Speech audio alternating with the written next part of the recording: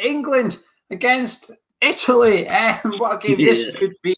This could have in store for us. Let's start with our opponents, as always, though, Gonzo. Italy. What's your thoughts on the Italians? Magnificent. I think Geo, the best team in the tournament so far. And actually, to be fair, I think the best two teams have made the final, which is not always the case. Actually, it has to be said. I think, but I'm not saying there are not better squads. I think France have the best squad, but France haven't been good at this tournament. He mucked it up. They didn't play well. I say he, obviously Deschamps. Italy are fantastic. Have a bit of everything really. They're I feel like I've discussed them a lot. I'll mention he's not playing. I'll mention Spinazzola again. I know I have done. Not just me. Everybody's mentioned him, of course. Wonderful, wonderful player. Really stamped his mark on the tournament, and I think plastered his name over world football, really, and made himself. Sometimes these tournaments come around, and unless you are at a Manchester United or a Real Madrid, you put yourself in the shop window for the big clubs to buy you. And I think he did that on this now. Obviously, it can't happen. He's at Roma now and he's injured. But I think if anybody was going to go and he basically became the most coveted fullback in world football during this tournament. I think that'd be fair to say. But they've done tremendously well. I think Mancini's done really well. They're probably the closest thing there is to a Premier League team in many respects in the tournament. Because of the way they play, he's managed to. It's quite funny looking at his tenure at Manchester City. It wasn't just they got rid of him because they wanted to win the Champions League, which obviously they still haven't done yet, although they've become close. There were murmurings from the fans at Man City. They didn't really like the football that much. They found the football a bit defensive and a little bit negative, which I know from an outsider's point of view, particularly when you look at how rampaging players like Yaya Toure and Aguero were, and David Silva at the time. I think, hold on, really? But yeah, that was certainly the consensus from the fans. He's not going to get that sort of vibe from Italians. Italians are schooled in tactical play. They're schooled in defending.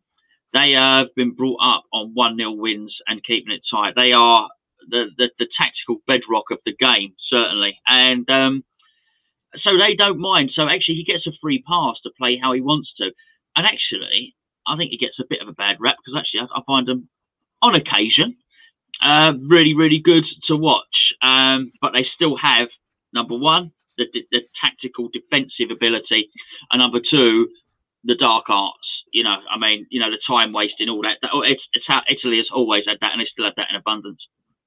Yeah, anyway, as Gonzo said, the two best teams have made the final. I quite agree with that. But in order to get prepared for the biggest game of the tournament, with the two best teams of the tournament, you need the best football app. And that is the One Football app. Link is in the description. And just like watching on Sunday, it's completely free. Keep up to date with the Italian team news, the England team news, and everything you need ahead of Sunday night's games. But also earlier today, West Ham played their first friendly against Dundee at the pre-season, which means the new season is creeping round the corner. Just a month away now, the Premier League season kicks off. So regardless of who you support, get the One Football downloaded, follow your team, and keep up to date with all your latest transfer rumours, your friendly results, your friendly performances, everything you need for the Premier League season. It's the best football app for the football fan. Link in the description, pin comments, get it downloaded today. Now, for Italy, I can only echo what you've said, really.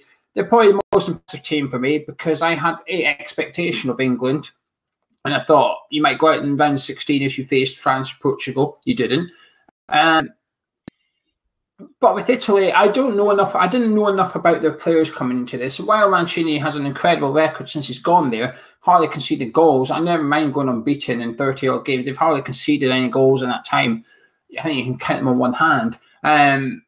I still didn't have high expectations of them. And I know some people said, oh, they're dark horses. I didn't really buy into that because they were the fifth favourites going into the tournament. That doesn't really make them dark horses, in my opinion. That's like saying Tottenham are dark horses for the title next season. That's not really. I think Everton, West Ham, Leicester City perhaps, but not someone like Spurs.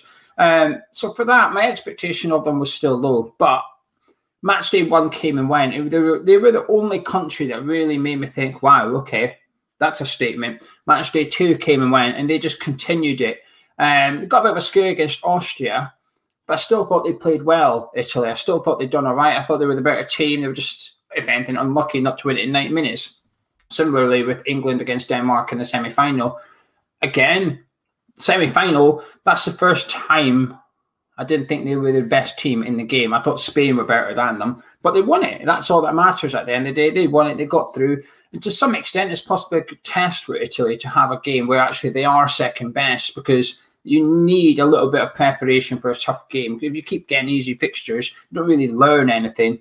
I say easy fixtures. They put Belgium out in the quarterfinals, so they've had a tough run.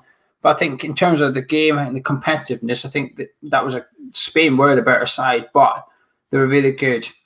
In the last game before the preview done for Denmark game, I said there was a couple of Danish players I never heard of that impressed me at the tournament. And it's the same with Italians. You mentioned one of them. Another one was Locatelli, the centre midfielder. I've never heard of him until the first game. He was box to box, scored the goal. Oh, who's this guy? And I see a lot of people that do watch Italian football say that this is their version of Calvin Phillips. Obviously, people in Italy might think, who the hell is Calvin Phillips? But to me, you and most people watching this, we see him every week. We know who Calvin Phillips is. And that is their equivalent, essentially. But Italy, seriously impressive overall in the tournament. Some really good football. I've enjoyed watching them play as well. And while, like you said, they do have the dark arts, and against Belgium, I thought they were world-class playing football for 70 minutes. Then they were world-class stopping football for 20 minutes. But you need that. If you're going to go on and win stuff, you need to be able to do that. And you can call it cheating, whatever you want to call it. You call it dark arts, I'll call it game management, whatever you want to call it. You need to have that in your locker. Is this the country you fear the most? Not just out of the tournament per se, but even if you weren't playing them, if you say it was Italy playing Denmark in the final, would you say, oh, that Italian team is the one that has impressed me the most this tournament? Yeah, well, look, I mean, I've got, firstly, I do call it dark arts, but let's, just for, I call it also dark arts when Harry Kane does it and when we do it. It's just, yeah, it's not because it's the opposition. I know it's just the way it is. Yes, we did our Scarito video at the start, and this was my pick. I thought Italy were going to win the tournament. So, yeah, it would stand to reason. And actually, since that point, they've only impressed me more. Yeah. I knew Barella was a good player. I knew of this player. Well, he's better than I thought he was, Would I? Yeah, I mean, you have to worry about this team. I just think they've got it all. There's a streetwise edge to this team. Actually, if a country like France had not even all of that, 20% of that, then they would have done it. I mean, I saw the old man yesterday, and he said to me, how have France allowed that to happen when they've got a player like Kante in their team? And he's absolutely right, because this is, with the correct manager, that wouldn't have been allowed to happen. They'd be closing stuff out, and it'd just be done. They've got enough talent to hit people on the break. But I think sometimes, ego can sometimes get the better of you, and I think France maybe think they've got to win 5-0 every game. Well, Italy are just not constrained by that, and that makes them a very dangerous beast. Italy are more than happy, and they always have been, by the way, to keep it at 0-0 and get a penalty in the 85th minute, have less possession and take the victory. They don't care. They don't care, and that makes them very, very dangerous at all. And I think now, when you look at some of the attacking talent they've got, which gives a real flow to their game, then it's trouble for anyone that they play, certainly. Yeah, I completely agree. I think this is the first country that you've played. I think you might be in trouble here a little bit, because they've got a lot of strengths, and with everybody you've played so far, you give them respect and say, well, they're strong at that, and that. However, there's a few weaknesses there that we can exploit. And with Italy, there's possibly one or two weaknesses, but they're not that glaringly obvious. And also, Italy can combat those weaknesses. They know how to sort it out, kind of thing. All right, our centre-backs are slow. Well, we'll drop 10 yards against you. What are you going to do now? They're the first country you're coming up against. I think, actually, they've got a lot of things going their way, whether it's their formation, their individual players. But the main difference between this and the semi-final, I think, is the bench. I did say in the preview last game, Denmark's bench just isn't good enough for England. And I felt that was evident during the game as well. But I think the Italians' bench is compatible to England to some extent. They're going to have Belotti on the bench. They're probably going to have Locatelli on the bench. If not, it'll be Verratti. Berardi will be on the bench. They've got a lot of players on there that can come on and win the game for them. And I think that's a huge difference between you playing Italy and any other team you've come up against so far. But last question on Italians, to Persia Mayer, please. Yeah, I've said Barella. I've been just so impressed with him. I really have. I think he's absolutely brilliant, and I love old Insigne, whatever his name is, on the left. What's a player? From game one, outstanding. And I think brave in many respects to deploy him in that position.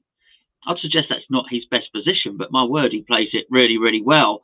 But of course, we have this with England. You think, well, but they don't need to stick him in the middle. They've got other things going on. He seems to be able to create absolutely fine from there. Donnarumma is obviously a very, very capable goalkeeper.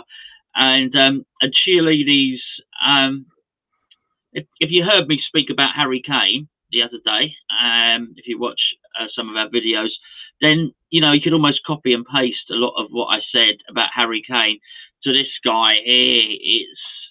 It's all played up there. It's just such a wily old fox.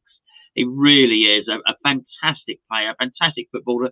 These players come around very, very, very infrequently. Now, we've had a lot. I'm not saying we've had a lot of good central defenders.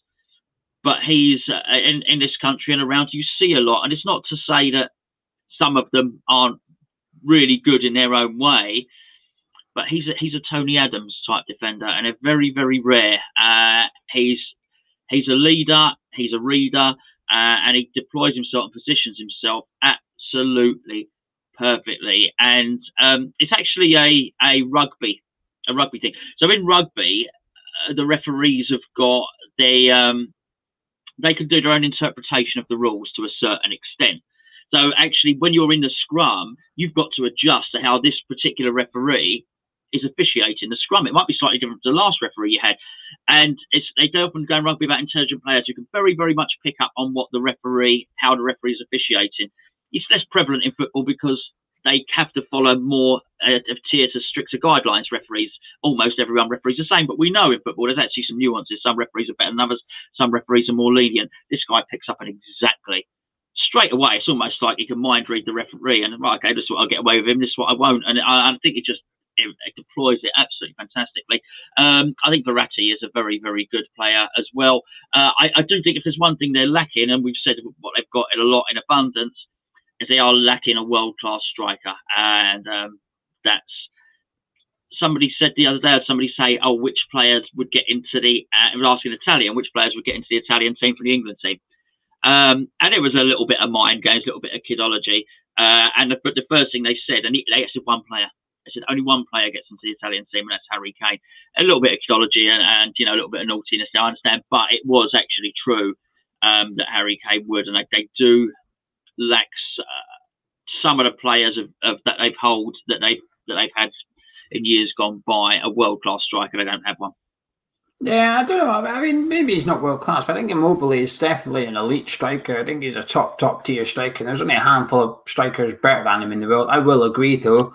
Kane is one of them, along with the likes of Lukaku. But I think Immobile is definitely up there, and I think he completes Insigne well as too, because he sort of pushes on and gives space in behind where Insigne likes to drift into as well. So I think they complement each other massively. I think Jorginho's been superb this tournament. He had a really good season with Chelsea, winning the Champions League as well. And he's come into this one. He looks like possibly the best defensive midfielder in the world at the minute. He really is just unbelievable. I've seen some people suggest he might win Ballon d'Or. I don't think he's been that good, but I certainly think he's been world class in that midfield for Italy as well. But they've just got talent all over the pitch. Chiesa came in a couple of games ago, perhaps fortunate because I thought Berardi was playing well. Keeps his place. Again, I thought he man a match against Spain by an absolute country mile. Every time Italy went forward, they got the ball to him. And there's a lot of big players for Italy. I guess it's a bit like England as well. There's a lot of big players for Italy. When you go forward, it's sort of like, do you keep the ball and back yourself? I think it's easier for Cristiano Ronaldo to do for Portugal, for example. If he decides to shoot from 25 yards, he's almost justified by saying, well, no offence, lads, but I'm better than the rest of you. But when it's Italians, they're all sort of on the same level. I don't think anyone's that much better than the rest of them. but he's got that sort of selfish streak in him, which to some extent impresses me, because if someone makes a run and he's open, he says, no, I'm not going to use you, I'm going to go myself. And I think for such a young lad as well, fair play to him as well. Anyway, lots of talk about Italy, lots of quality in the Italian team, but there's also lots of quality in the English team. Gonzo, Mr. Gareth Southgate has not named the same starting 11 2 games in a row for 3 years. Is he about to do it for the first time? Give us your prediction rather than what you want to see. Do you think Southgate's going to remain unchanged? Yes, I do, yeah. Do you no temptation to switch to a back three, do you think, just to keep it safety first? I think what you said is... I think what you said is quite important, actually, because there is an uplift that you get from that. There is an uplift in performance you get just from the familiarity of players playing consecutive games. That's why people do it. There's an advantage to it. And listen, it might be 1%, it might be 5%. But the players spent a little bit more time, not just in each other's company, but they're just used to the runs they make. You know, and obviously the longer that can go on, the better. The fact that he's not done it for a long time, this may well be the time to do it. And I think he may well be thinking of that and just think, actually, this could, because whatever, 1 to 5% increase in performance is going to be enough to make a difference in this game. There's no doubt about it. These are two teams that are deservedly in the final with lots of quality players. So I have a feeling he'll stick with exactly the same. I think so as well. I think it allows, if things aren't going right or whatever, you can drop Saka into right wing back and then switch formation anyway with the players on the pitch having to make a sub. I think also the way that the one advantage Southgate's got over Mancini today, you know how Italy's going to line up. Italy will line up 4-3-3.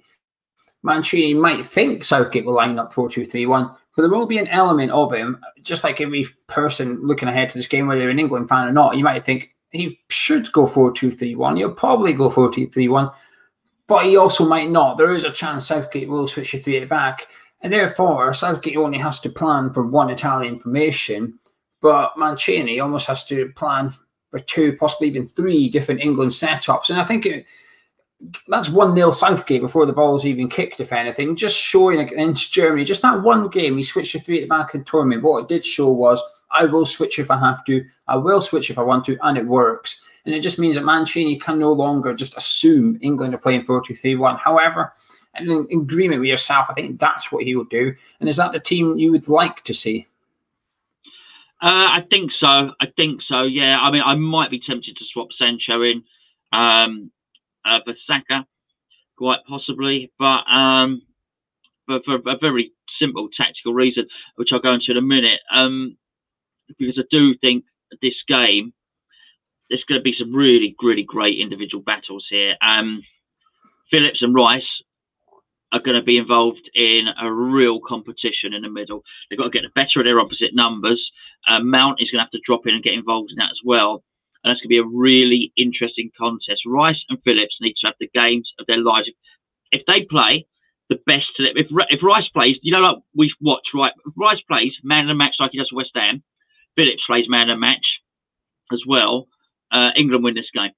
Okay, because if that's the case, then Italy don't get a sniff in central midfield. If Italy don't what happens if Jorginho, Barella and Verratti all play man of the match though, as well as Rice? Well, I still think we shut them down because our speciality, I think, negates theirs. But I think we've got to be, this is where I think the competition and the contest is there. And we've got to be really careful because in terms of mobility, they're going to move the ball around us really, really well. So actually those interceptions have got to be precise.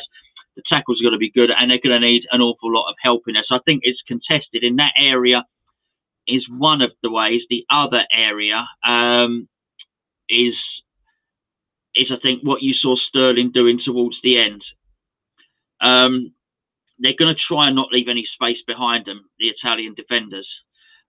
So actually what you're going to need to do is travel with the ball slowly and stand your defender up, get him to commit, then try and beat him and force him into a tackle. Now, the longer that goes on, ideally what you want to do is get to position. So, do you know what I'm saying? I'm not talking about 30-yard spacing behind to run into. Actually, you know, face them up, and then try and flick it and trick it and go past them. Hence the reason Sancho quite possibly, for there. I want Sterling to do exactly what he was doing in the previous game as well, and driving into that box. And then later, what I also want is, I couldn't believe Denmark were doing it. When Grealish came on, there was a couple of times he got it up on the left, and he wasn't actually trying any tricks. He was just edging his way into the box, and they allowed him into the box. Okay, so that's actually going to be an area where I think a goal could come from, and it may well be a penalty, by the way, because I think they're so wide, he actually got to get them to commit to a tackle. I also think they're going to be canny and wily enough to show us wide, and if you're doing that, then what you want to do is stand them up and then try and get some direct run into the box so you can draw a foul. And I think us wide in those areas, be it whatever, Sterling, Grealish, Saka, a real area is going to be really interesting, and at central midfield as well. Yeah, I think you should play the same team, but Mount's got the biggest role out of the England team here, I think. For the reason you said, off the ball, he's got to get back and help Phillips and Rice, because you will be outnumbered in the middle of the park, because Insigne also comes quite central as well. He doesn't play on the touchline. He cuts in. He wants to go up against the centre-back, not the full-back kind of thing. Yeah. And I think you're going to lose the battle in the middle. I disagree with you. If Rice and Phillips play man-match win the game, I disagree with that. I think the Italians are possibly better in the middle of the park than what they are. And that's not looking down on Rice and Phillips. They both had they're both fantastic players and brilliant partnership. But you're outnumbered unless Mount gets in there every single time. And he just can't do it. Mason Mount just can't do it. He's got, if you look at the statistics from the Denmark game, you see the heat maps, if you like. Mount's one is a very unusual shape. He's not really got a position. He's here, he's there, he's everywhere. And it's a very difficult role to do. And he's possibly the only English player that can do that role that he's given, which is you need to support the attack, but out of possession, you get back and help. And we've seen similar traits applied to West Ham players, that when we put Pablo Fornals in that position, we expect him to cover all the pitch. And I think you will lose the battle in the middle. I think the Italians are too good in there. However, I think the space for England, or the way you will win the game, if you win the game, is down the sides. I think Emerson and De Lorenzo are there to be got at. They're not quite, well, there's a reason when we've been speaking about Italians and the players we admire, neither of us have mentioned the left back or right back that's going to be on the pitch on Sunday, because they're probably their weak spots. Emerson's he's not even second choice left back for Chelsea, their third choice left back, and he's decent enough. Would I have him at West Ham? Absolutely. But this is a Euro 20 final, not who I want to see line up against Burnley at Turf Moor on Tuesday night. And I think whether it's Saka or Sancho or Kyle Walker overlapping, Emerson's there to be got at for England, just as De Lorenzo is on the other side of the pitch. That guy's a walking yellow card. And the one thing I saw with Grealish, which Denmark did, which I thought was stupid, was when they took Waz on and got him booked after about 30 seconds against Grealish, he continued to man-mark Grealish. Whenever Grealish cut in, he ran after him. And I thought, what are you doing? There's now a massive space for Luke Shaw out there. And if Italy employs similar tactics, should it be Sterling or such like, De Lorenzo's going to be cutting inside and leaving that gap down there. And you're asking some really attacking-minded players to come back and chase Luke Shaw and Kyle Walker, who are not slow. And I think that'll be a big ask for them. I think you'll, like, so to summarise it, I think you'll lose the battle in the middle. But I really do think you'll win it out wide. I think that's where you'll get your space. That's where you'll create your chances coming down the sides. But also, I think there might be some space in behind the Italian defence, even if they do drop quite deep. We saw Kane's playmaking in the semi-final. He's arguably your best creator out the starting 11. He's possibly your best person at through balls, so on and so forth. And for that reason, you need runners. You need Sterling. You need Saka that's going to run in behind Emerson, De Lorenzo. Most of your players are going to be faster than the Italian centre-backs, regardless of who they are. You're probably going to be faster.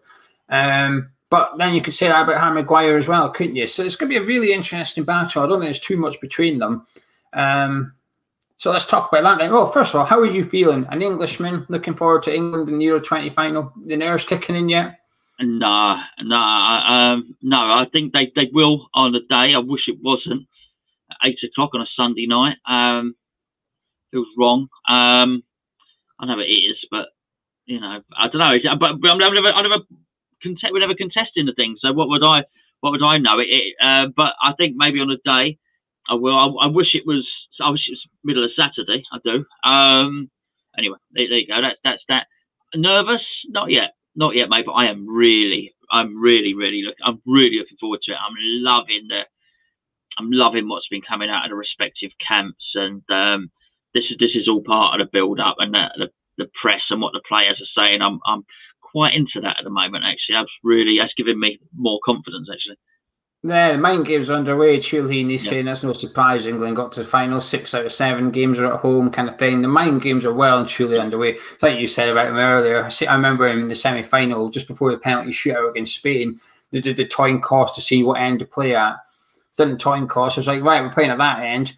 Jordi Alba, Spanish captain, was almost like trembling with fear. And there, Chiellini was laughing, picked him up and gave him a big cuddle and put him down again and walked away all happy as Larry. And I thought, Spain have almost lost this shootout before they even started. Spain's almost lost it. The captain is a bag of nerves here. Chiellini's already started with England, so just brushing off. And them in the final, well, yeah, that's because they've been playing home games, you know. So what? Everyone knows it doesn't work like that. Everyone knows that it's got some advantages, but it's also got disadvantages. You've got to go down 2 goals down to Italy. It could work in Italy's favour. Saying that, there's not that many home fans on Sunday, is there? I know there's 60,000 going. I think there's only 10,000 officially to the England fans, whatever we call it, members club or whatever. I think there's 10,000 tickets and 10,000 to Italians. The others are all sponsors and so on. So, of course, there will probably end up being 30,000 England fans in there. Tickets through the contacts and so on and so forth. But anyway, you see, the thing is, you've got Club Wembley there as well. You've got to remember why and how that stadium was funded. So you've got Club Wembley in there, so you've got another 10,000 who are just basically automatic have a ticket for everything and anything that happens at Wembley. In essence, they own a bit of Wembley, don't they? So it's like a bond. So yeah, I'm not too worried about that. Anyway, yes, go on. What were you saying, sorry? You're confident? Yeah. Are you? I am. Explain yourself, boy. Okay. Too much from Italy, actually. Too much from everybody. I'm not sure if Gareth's going to use it, but too much digging out England now. I mean, basically everybody having a pop at England. Everyone hates England and so on and so forth. And I think there's so much there that there's now a team talk there, which is basically, and always works. Fergie did it for years. Everyone hates us. So I think that's really good. I think that goes in our favour. I think the Wembley definitely goes in our favour as well. To hear Verratti and to hear Jorginho, I think, oh boy, you boys are talking about Sterling's penalty too much, far too much. Particularly bearing in mind how Italy played. They were angry. I thought, oh, this is good. This is good. They were angry that Denmark went out to that penalty. But well, why do you care so much? I disbelieved it was all about Christian Eriksen and all the rest of it. They were annoyed that England were in the final. They were annoyed that penalty, which most of us thought wasn't a penalty, was given. Oh, actually, you care a little bit too much here. And I like it. And there's so much focus, and the more I hear them speak, and so much comment invested in England from what they're saying. I really like it, and I like the way Southgate's not getting involved in it at all, which I hope within the privacy of the dressing room, he will use what's been said as a team talk, but certainly outwardly, his Mr. Nice Guy approach is, it's one thing Chiellini's saying that, but people actually know where it's coming from. Southgate's not getting drawn on any of it, and he won't get drawn on any of it. And it's not so much how England are portrayed to the rest of the world, because you definitely, people hate it. People hate football's coming home. People hate it. I think it's arrogant and all the rest of it. And people are offended, and it seemed like the Italians were offended by England being there. I thought, well, this is really good, actually. And so, yeah, I think we're focused. I think England are really, really focused, and I'm liking what I'm hearing from everybody else. And I think those things, I do think the teams are evenly matched. I think actually when it comes down to it, home advantage is going to count for something there. And I think this actually may well come down to who's calmest. Now, I can only hope that England aren't so calm that we start slowly. I think we've got to start quickly. And I do. I think we've. I don't know. It feels like we've got a really, really good chance here. And I do not. Italy are a good team, the best team. But I think we can beat them.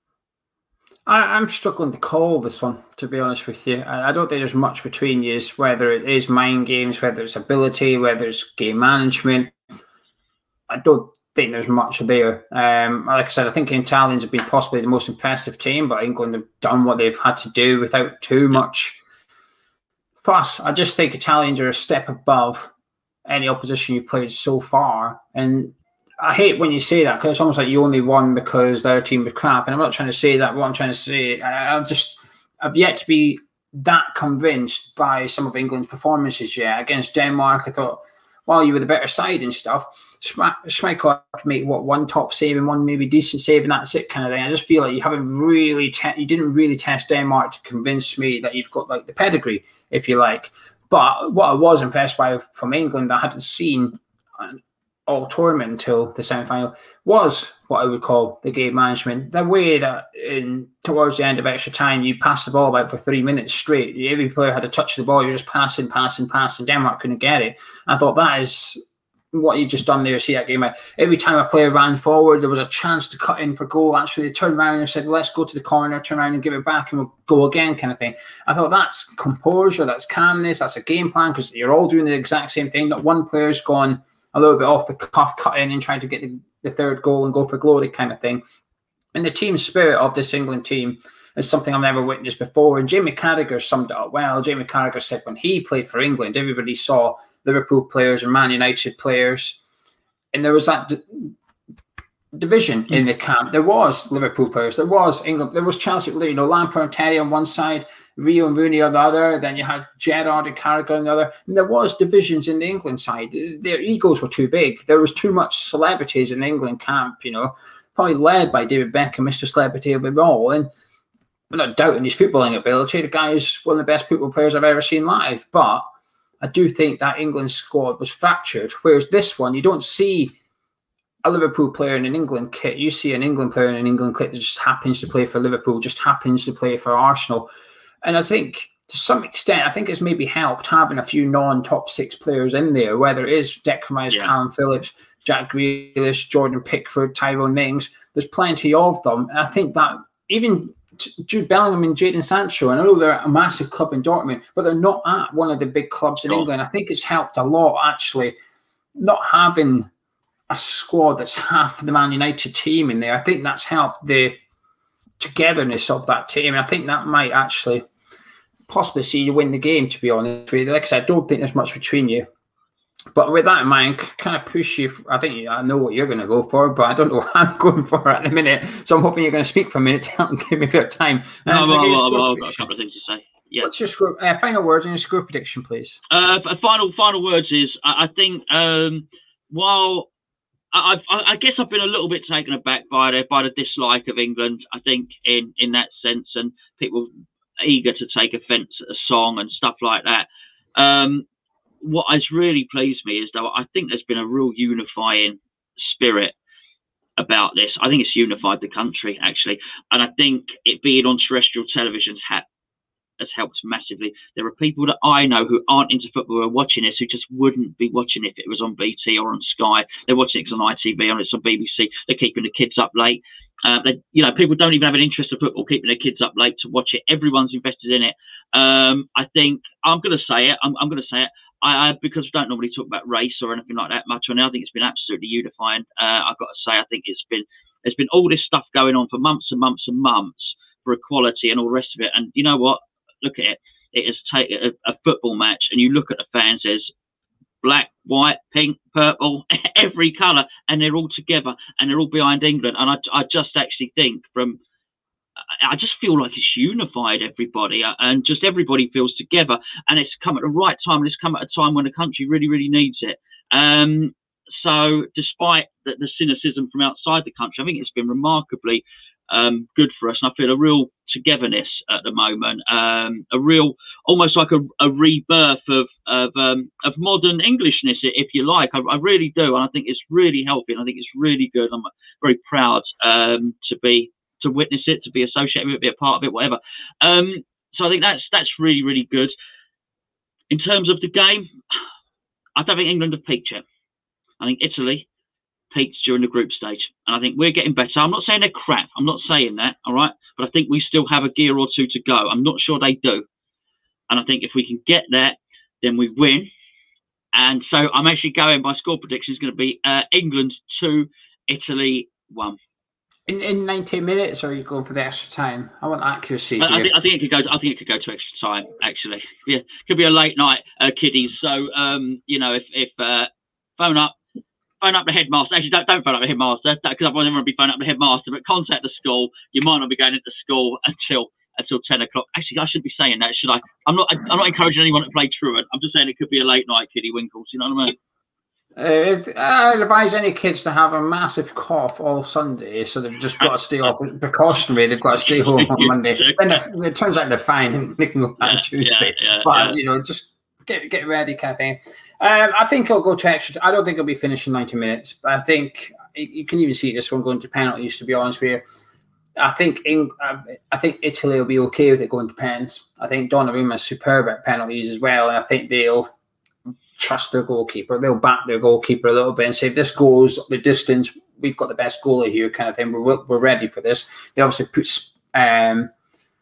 Spain out in pens, who put Switzerland out on pens, or it was Switzerland. Spain put Switzerland out on pens, and Italy put Spain out on pens. So they've got the experience there, kind of thing, and I think they'd back themselves. But for this one, I think I'll go 1-1. In 90 minutes, I think Italy will win it. I don't know how, whether it's pens or extra time, I'm not sure how. But I just think, I agree with what you're saying. I think England have got another gear to go. I don't think you'll find it. And I think he's got everything spot on so far, but I think it's because of the manager. I think he's not got the handbrake on per se, but he takes the handbrake off, but keeps his foot on the brake a little bit. Do you know what I mean? He takes the handbrake off. He won't press the accelerator. Yeah, he gets on the motorway, but doesn't quite go 70 miles an hour. He still stays at 65 just in case. And I think that is where your downfall is going to be. And I think if you got to go down against Italy with not long to go, I think you're going to be in trouble a little bit, because I think they will do what we call the dark arts here. I think you will see the biggest time-wasting job you've ever seen in your life. It will frustrate you. And I think that is when you said about England players need to remain calm. I think they will. I'm almost not sure the fans will. I think if the fans were to witness it, I think Wembley would kick off a little bit and lose composure. But I'll say Italy win, but not in normal time, and it'll be a narrow win. Anyway, there you go. England fans, best luck to you. Hope you enjoy Sunday, and yourself, Gonzo. I hope you enjoy the game on Sunday. Good luck to you. And we'll have a review of some form on Sunday evening. I don't know if Gonzo will be sober, but we'll have a review of some sort on Sunday. If you've enjoyed this preview, drop a like on it. Subscribe if you're new around here. Make sure you download the One Football app, and we'll catch you in a bit.